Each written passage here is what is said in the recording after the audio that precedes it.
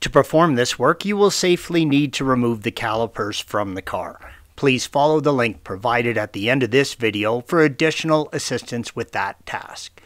Once you have the calipers on your bench and hopefully had a chance to soak them in parts cleaner overnight, you can remove the outer seal by simply prying it out from the caliper housing. The new seals are installed in reverse fashion, but may require some finesse work to get them properly seated in the grooves. The best method I've found for removing the caliper pistons is to use compressed air to blow them out. Beware though, start with low pressure and then increase it if it's not enough. It's easier than you might think to send your pistons flying across the room, so be careful with the pressure. Make sure that you replace the inner piston seal. This seal is what keeps the brake fluid from leaking out past the cylinder. Also, be sure that you clean the entire inner cylinder for dirt, debris, and corrosion.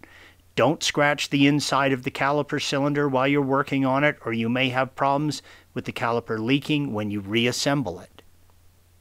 Thanks for watching.